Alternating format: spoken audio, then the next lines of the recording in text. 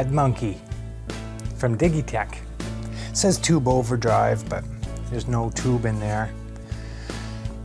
There's a lot of chatter, a lot of talk about this bad boy right here. It's probably the best $25 on the used market, $25 pedal I've purchased. But it's not just a pedal. There's so much more, and I'm going to explain why. And it's not really because I use it as a guitar player.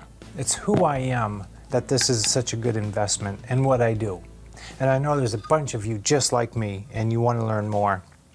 Well, I record myself, I record bands and other musicians, and I also run sound. Although it's for small groups and bands and small places, small to medium places, nothing too major, like I'm not on tour with Van Halen or anything. This pedal has proved itself, and I'm going to tell you why. First, let me tell you, this thing sounds pretty good. Phil X uses it. He's one of the many people that like it, but I don't care about that. Neither do you. Phil X is cool, don't get me wrong, I like the guy. Been following him since he started doing guitar reviews. I think he's pretty cool. And he gets great sounds. That's not why I like this. It does sound pretty good. You know, it's a different flavor if you play guitar, do a lot of recording. It's a different flavor of overdrive. Pretty good dirt box. But I don't care. I don't care at all. That's not why I like this. Here's one for the debate. This thing has a buffer built right in. If you have signal loss due to really long cable runs, you know, going from maybe your guitar all the way back to the amp, maybe you have a ton of pedals, maybe both. Maybe the buffer will help you. I really don't care. That's not why I love this pedal. A lot of people will tell you, you know, buffered pedals suck. Only get true bypass. You'll notice signal loss. Your amp has got treble and bass and mid-range dials on it. You'll figure it out. Think for yourself. But I don't care. That's not why I love this pedal. Let me tell you why this is like the best $25 I've spent. It's about who I am and maybe who you are. If you record bands, let's say you're recording a band, you're in someone's house, you've got mics everywhere, and you start with the drums, you know the band has to look at each other. They have to be able to see each other to know when changes are coming, to know when they messed up or whatever. But you can't have them all playing in the same room because of mic bleed.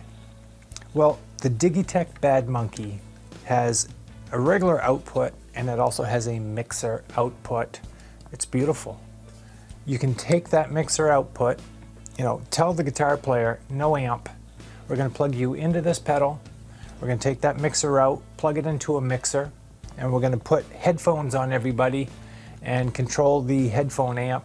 You know, everyone has a copy of what's going on. For $25, you can make that a reality. How about if you're running sound and someone's amp blows up, or they don't bring an amp, or someone wants to perform, hey, come on up and play with us. Oh, I didn't bring my amp. Plug into this and I'll plug you right into the front of the house board. I'll bring you up, no one will be none the wiser, and it'll sound fantastic. I keep this in my bag of tricks at all times. A $25 pedal on eBay. Check Reverb too. Those guys actually have a really cool thing going. The prices are less. You can make offers. You don't have to pay full price. And it's a pretty cool deal. $25. You can get much better recordings with less mic bleed. You can always have some kind of a guitar signal coming into a front of house or a mixer for recording.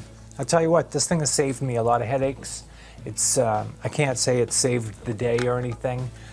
It's on some of my recordings. I mean, I like the way it sounds, but that's not why I love it. I love it because it has a mixer output.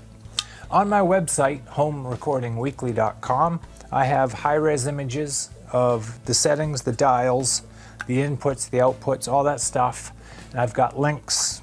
Just a lot of stuff over there to make this review a lot better, because I know you can't see it very good through this camera.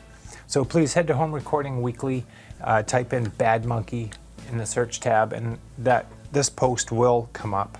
Thanks for your time. And one last thing, if you want to make broadband absorption panels, if you're into mixing or recording, mastering, or if you want to make your own bass traps like I have here, I give away a free ebook. It'll show you how I built these do-it-yourself style on the cheap. There's no fiberglass, it's all rock wool. Again, there's a ton of images and links that will help you make them. It's a free ebook, I give it away. And you know what? Everyone should have at least one Digitech Bad Monkey. For the reason I told you, the mixer output alone, it's worth its price. Everything else is a bonus. Thanks for your time.